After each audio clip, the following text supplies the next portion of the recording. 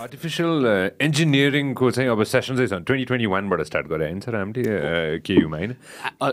If I'm not mistaken हामी यसो छ हामी आर्टिफिसियल इन्टेलिजेन्स चाहिँ पढाउँथ्यौँ कम्प्युटर इन्जिनियरिङमा पहिलेदेखि नै पढाउँथ्यौँ फेरि कस्तो छ भने we are very different then other university please different in the sense कस्तो भने सुरुमा जब हामी 1991मा हामी काठमाडौँ युनिभर्सिटी इस्टाब्लिस भइसकेपछि 1994मा हामीले इन्जिनियरिङ प्रोग्राम सुरु गऱ्यौँ र जहिले पनि हामी अहिले कुरा भयो भने एजुकेसनको हामी के भन्छौँ भने हाम्रो एजुकेसन भनेको 4 वर्ष 5 वर्षको लागि मात्रै होइन our student should be strong enough to manage all the challenges they have in their life भनेर हामी त्यसको लागि हामीले त्यो फिलोसफीमा काठमाडौँ विश्वविद्यालयले हाम्रो एजुकेसन प्रोभाइड गरिरहेछौँ राइट फ्रम द बिगिनिङ त्यतिखेर नै हामीले के देखाएको थियौँ भन्दाखेरि अबको आफ्टर 10 इयर्स अथवा आफ्टर 5 इयर्स आइटीको जमाना हुन्छ मेकानिकल इन्जिनियरिङको जमाना हुन्छ फार्मेसीको जमाना हुन्छ भनेर र इलेक्ट्रिक एन्ड इलेक्ट्रोनिक्सको पनि हुन्छ भनेर हामीले त्यतिखेर अरू युनिभर्सिटीमा थिएन त्यो कोर्सहरू हामीले सुरु गऱ्यौँ र पछि अब एक गर्दै जाँदाखेरि अब एआई पनि हामी चाहिँ सायद हामी नेपालको पहिलो त हो त विश्वको चौथो रहेछौँ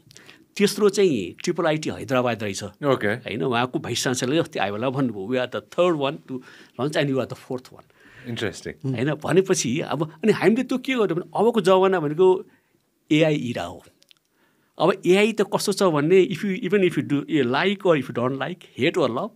एआई त छ त्यहाँ पछि अब कसरी ट्रान्सफर्म भयो भन्दाखेरि डिजिटल नेटिभबाट पहिले डिजिटल नेटिभ भनिन्थ्यो अब त डिजिटल नेटिभबाट ट्रान्सफर्म भएर एआई नेटिभमा गएर हुन्छ भनेपछि हाम्रो विद्यार्थीहरू when they go to the market they should be well equipped with all the AI potential भनेर हामीले प्रोग्राम सुरु गऱ्यौँ बिटेक एआई र एमटेक एआई भनेर प्रोग्राम हामीले सुरु गऱ्यौँ त हामीले के गर्यौँ भने अबको future next 50-60 years will be full of the AI इरा भनेपछि त्यो बेलामा हाम्रो विद्यार्थीहरू अब अहिले पनि कुरा भयो हामी चाहिँ we train our student not only to ग्राब the opportunity but also to create the opportunity opportunity create गर्ने हो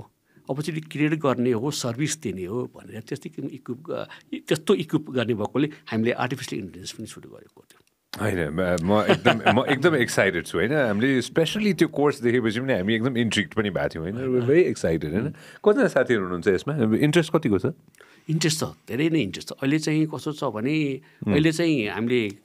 school of इन्जिनियरिङको computer science and engineering डिपार्टमेन्टले त्यो एआई प्रोग्राम रन गरेको छ र त्यसको अर्को स्पेसियालिटी के छ भन्दाखेरि not only the AI programme अब हामीले के भन्यौँ भन्दाखेरि युनिभर्सिटी भनेको it's not only be confined in the धुली हिल सिटी अहिले हिसाबले भने जस्तो वी हेभ टु गो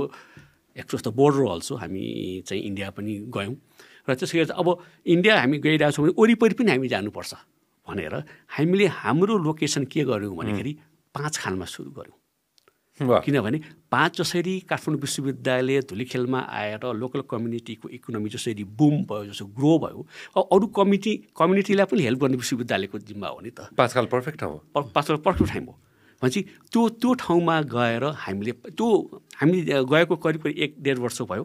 तर त्यहाँ 5 खालमा अहिले देखिसकेको भिजिबल इकोनोमिक इम्प्याक्ट देखिसकेको छौँ हामी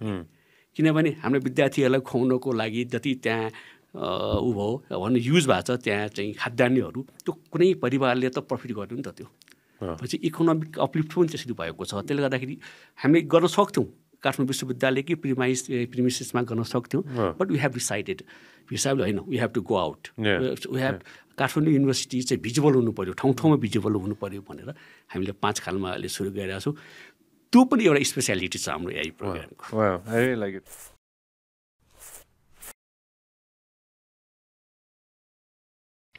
This program is brought to you by Vyas Studios. Thank you very much for supporting the podcast so far. And if you want to see more content, more shows, then make sure that you subscribe to our channel.